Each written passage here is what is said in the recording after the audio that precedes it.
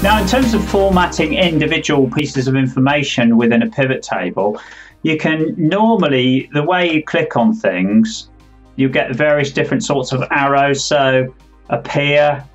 So by clicking on there, for example, you'll see all of those headers have highlighted.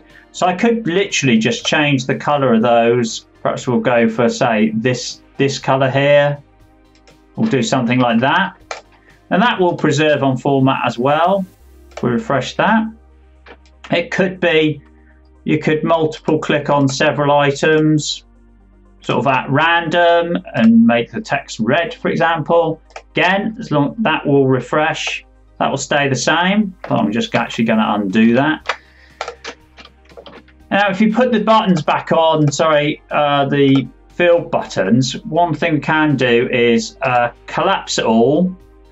So let's just expand, collapse, collapse the entire field. If we remove the blank rows for the moment, we can click on that, highlight them all together, as long as we're only expecting to highlight visible cells, which incidentally you can do by doing Control-G, special, visible cells only.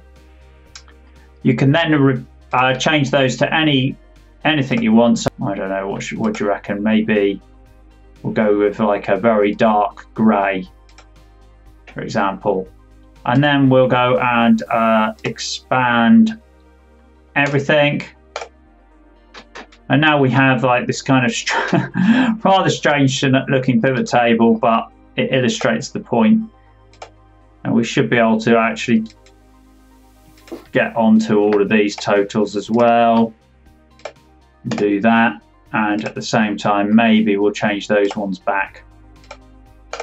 So there. That's the other thing we could do as well. Grand total would look way better if that had maybe a very dark blue finish on it. Something like that with white text. Make those bold.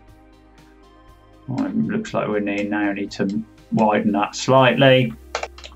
So all of this again is staying true when you hit refresh, and then we can take buttons back off now we've used them, for example.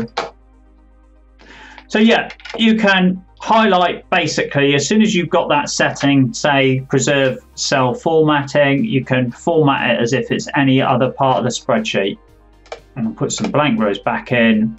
I think that's actually looking like a pretty darn good report.